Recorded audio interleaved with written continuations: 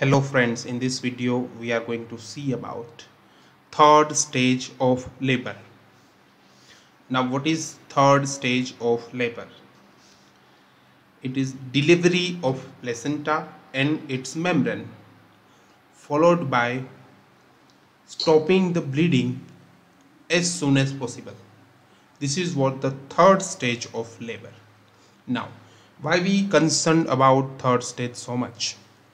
Because we know that the most common cause of maternal death across the world is postpartum hemorrhage, and this postpartum hemorrhage happens in third stage of labor.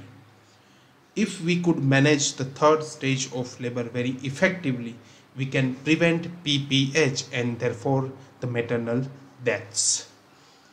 Now till now we were doing in ancient time, or what we were doing is we were doing passive management of third stage of labor. So what happens in passive management?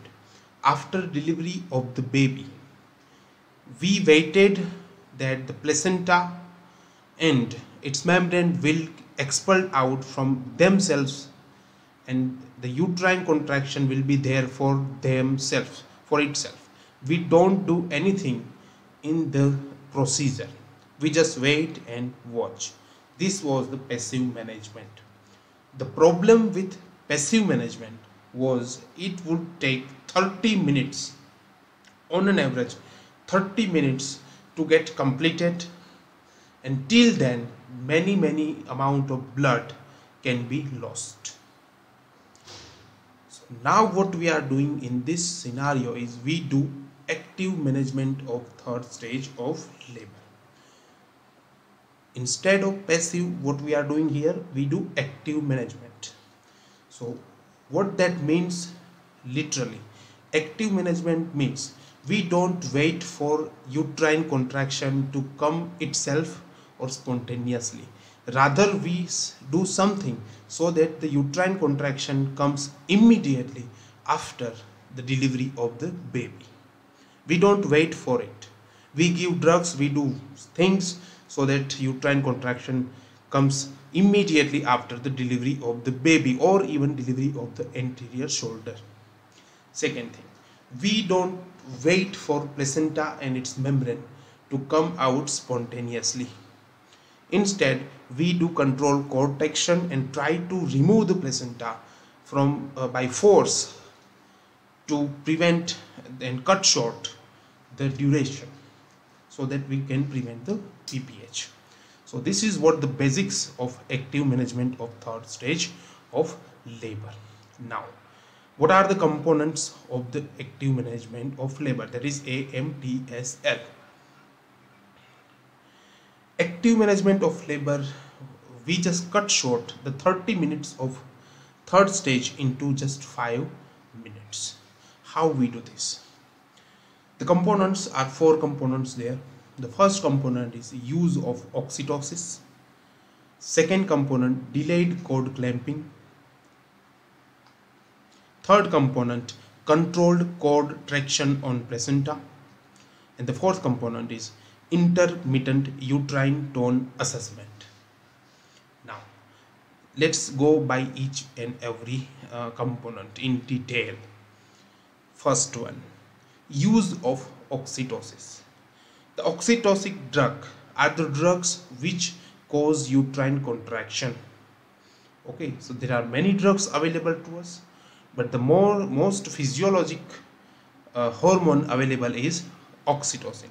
Oxytocin is a physiological hormone that causes uterine contraction physiologically and very healthy kind of thing. So the drug of choice for oxytocin is oxytocin. How we give oxytocin? Just after delivery of anterior shoulder of the baby. That means immediately, just immediately after the delivery of the head and anterior shoulder, we start oxytocin. We give by 2 routes. The first one is intramuscular bolus of around 10 international units we give immediately after delivery. We also start a maintenance drip in which we put oxytocin IV drip. The international units will be either 10 or 20 according to the situation. So we start both IM and IV. The oxytocin is the drug of choice, but if it not able to control by itself, we can add too many two of the drugs also. The first one among them is methyl ergometrin. This is also cause tonic uterine contractions. The dose is 0.2 mg IM. It also available in tablets forms. The side effect of methyl ergometrin is very serious. If the patient is of hypertensive or she has any organic cardiac disease, so we need to prevent this thing. We need to identify first, and then only we give methyl ergometrin. Another very important drug is misoprostol, that is PGE1, that is prostaglandin analog. We do 600 mg of these drugs for sublingual route. Okay, so this drug is also very effective and devoid of any more side effects. Not much very serious side effects are there. So misoprostol is also important drug. If these three drugs cannot control the uterine bleeding effectively, we have another prostaglandin analog, that is PGF2, that also called carboprost or even prostidine. How we use it? We give it by IM, intramuscular injection, 250 microgram. But the side effect of this drug is very serious. It causes bronchoconstriction. So if we have diseases of respiratory diseases in the patient, we need to be very cautious about using this drug. But again, this carboprost is a very effective drug. Second component of the AMTSL is delayed cord clamping. What is the principle behind that? The cord has some 80 to 100 ml of blood left. What we need is we just allow the blood to transfuse to the baby before we cut the cord. It is not done in all cases. It should not be done in IUGR, RH negative patients, or the babies with non-cardiac diseases, congenital cardiac diseases. Now, the third thing is control cord retraction. As I mentioned before, we don't need wait for the placenta to come out by itself. Instead, we do a control cord traction. We just give the traction to the umbilical cord with one hand, and with other end we just push the uterus opposite side of the traction, so that it will also prevent uterine inversion and it will help in separation of the placenta earlier. Now, fourth component in the AMTSL is intermittent uterine tone assessment. While doing this management, we frequently assess the tone of the uterus. If it is very good tone of the uterus, then it's okay. But if it is not there, then we need to interfere or we need to action.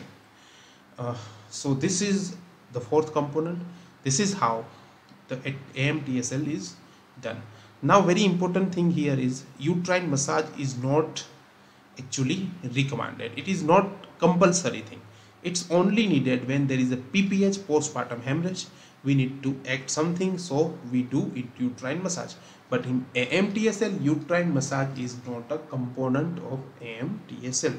Just remember this thing. The delayed cord clamping is also of now using is a controversial again. Many people not use this thing in today's. So okay, these are the four components of the ATMSL. So till now you need to remember these four components. Thank you.